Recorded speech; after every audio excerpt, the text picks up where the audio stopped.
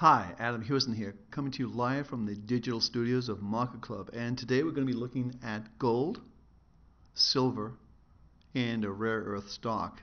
And we're going to determine which has the strongest trend and which one should you be looking to get into, and in some cases, more importantly, to get out of.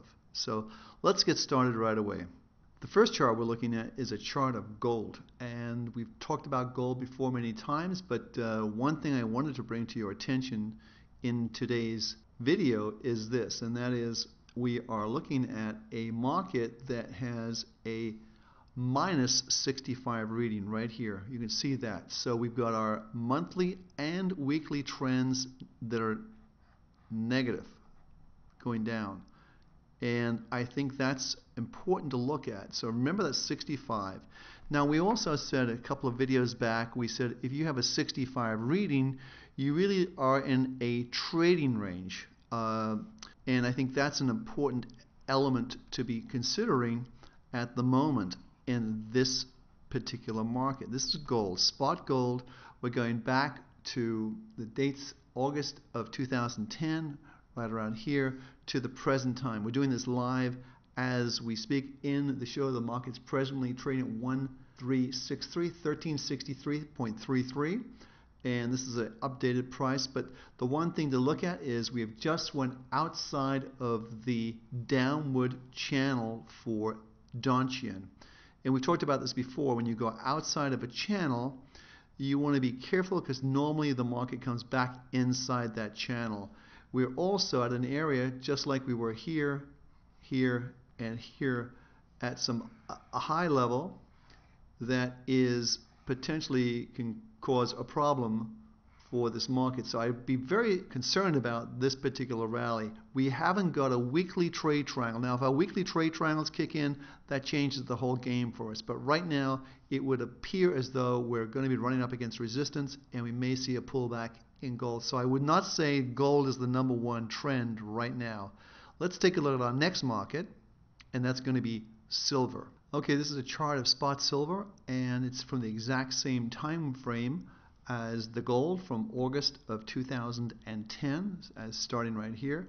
But this is a big difference just in this market alone in terms of the trend, because we're still in a very strong trend in this market, and you can see all of our lines are plus 100, monthly up, weekly up, daily up, very strong trends. We're also overbought, but in the terms of the gold, silver rather, it doesn't make too much of a difference because this market's very strong. The resistance is going to come in around 31 to, I would say 31 to 31.50, 32 perhaps. So this is going to be resistance for silver.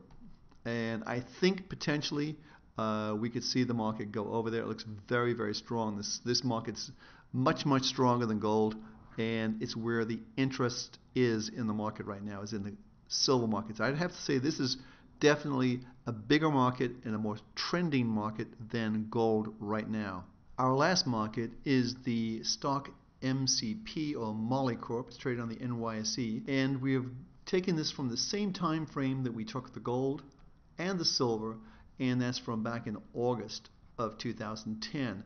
As you can see, we've had a nice run up, and the positive thing in my mind in this particular stock is that our monthly is still positive. We're currently long from 30, and it's trading right now. We're doing this live at 52.60. So again, we don't have a weekly confirmation yet. However, if this market goes over 53.80 this week, that will be a bullish signal on our weekly trade triangles. This weekly trade triangle will then turn green as a go, and you'll have this number will then turn into a plus 100%. So it has to turn green before it gets the full treatment, the plus 100, which is a strong trend. So in order of importance right now, I would say we have number one has to be silver. Number two has to be rare earth, and that's MarketClub we're talking. And number three has to be gold. So in order of trend, this is definitely the strongest trend. It's a plus 100, if you remember. This is also plus 75.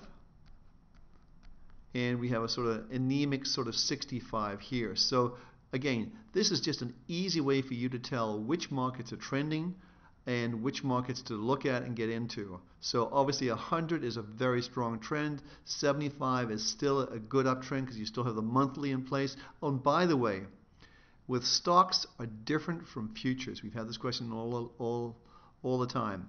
If you're trading futures with trade triangles, you're going to be using the weekly and daily trade triangles. Weekly for trend, daily for timing. On stocks, like this particular stock, MarketClub, you're going to be trading the monthly trade triangle equals the trend. Okay? The weekly is timing. So that's all you have to remember with this program. It's very, very simple. And this is done extraordinarily well. It'll make you money if you stick with the program. So there you have it. Silver, number 1, silver. Number 2, rare earth, MarketClub. Number 3, gold. That's all you need to know. Just use the trade triangles. They'll get you to the safe places and make you money. Hey, this is Adam Hewson for MarketClub. Thanks for stopping by, and every success in the future.